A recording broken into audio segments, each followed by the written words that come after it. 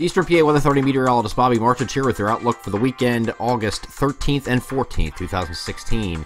Excessive heat warnings are in effect across a good portion of our area, and heat advisories up further to the north across the Poconos.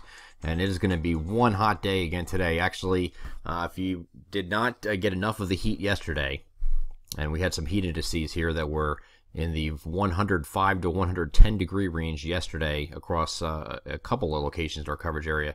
If you did not get enough yesterday, you're really going to get your money's worth today, because the temperatures are expected to go up by a couple degrees from what they were yesterday, and the heat indices are going to peak today as well on Saturday. So this is going to be a very dangerous situation if you're outdoors. If you need to check on the elderly neighbors that you may have, and make sure they're okay and they have air conditioning, because that's where you want to be here on Saturday and Sunday. If you're going to be outdoors, or have to be outdoors, make sure you drink plenty of water, take some rest in the shade, frequent breaks in the shade if you can, and get to an air conditioning place if you can, if it's available. Hopefully it's available, because it's going to be very oppressive today. Heat pump high sitting out here in the Atlantic. This is the Bermuda high, and it's just been for the last couple days pumping up this ridge here. Now what this ridge is doing is keeping this cold front, which is situated back here. It has not allowed it to move. Instead of coming through like a normal cold front does, it has not been allowed to move because of this ridge sitting here. And this ridge is what is responsible for the excessive heat and the oppressive humidity.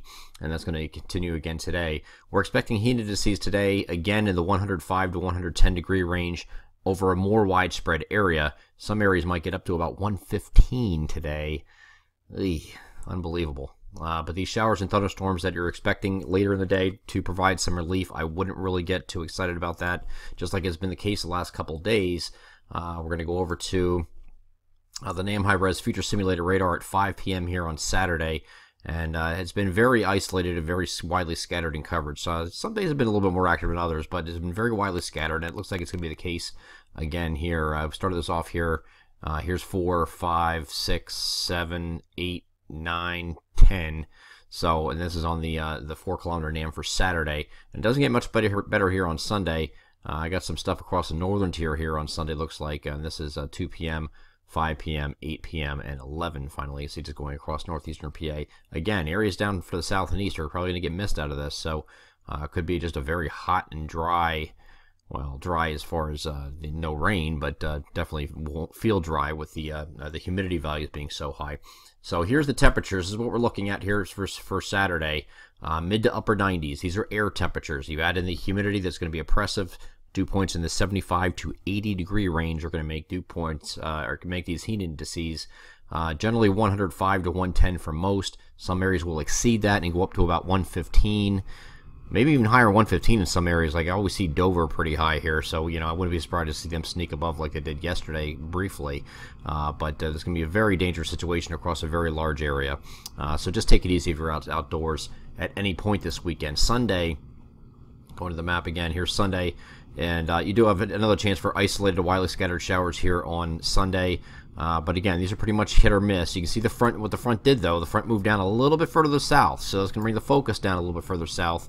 So areas up in here will get into a little more action than they did previously. So I do think you have a better chance here for late day, afternoon, evening storms here on Sunday. And that may cap temperatures a little bit, but I think your temperatures are still going to be well into the 90s in many locations, and the heat indices are going to be almost as high as Saturday, but not quite.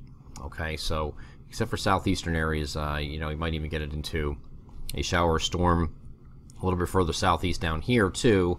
But hopefully you can get some relief from that too, because otherwise it's going to be oppressive. Here's Monday. Monday doesn't look like there's much going on here at all. Maybe a late day isolated shower or thunderstorm. And then finally Tuesday, we're going to have the cold front itself moving through. Here's your cold front. Now she's sitting right like this now, so the focus, more concentrated showers and thunderstorms getting going here on Tuesday with the cold front passage.